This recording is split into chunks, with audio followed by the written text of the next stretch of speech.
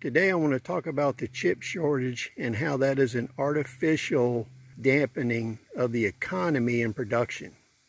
Now, they all are telling us that the automakers can't make cars because they don't have chips. Equipment manufacturers can't make tractors, construction equipment because they don't have chips. And you can't make tools because you don't have chips. Now, I don't know about you, but I've been on the earth for quite a while. And when I was young, and even when I wasn't young, we didn't have chips in automobiles. Right now, Ford Motor Company could go back in their old files and they could pull out the plans, specifications, equipment lists for the 1973 Ford F-150. They could also pull out the plans for a 1973 Ford sedan.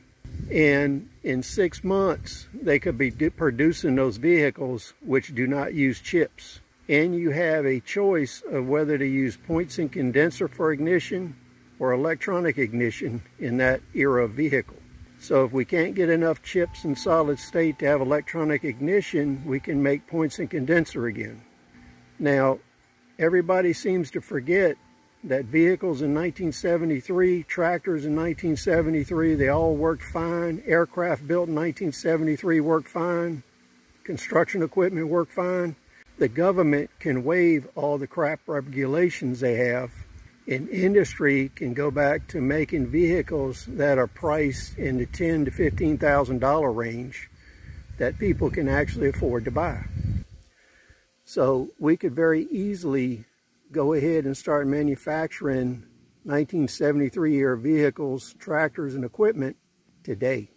Now, if you think that's not possible, Brazil bought the tooling for the 1957 Chevy from Chevrolet, and they produced those automobiles for years.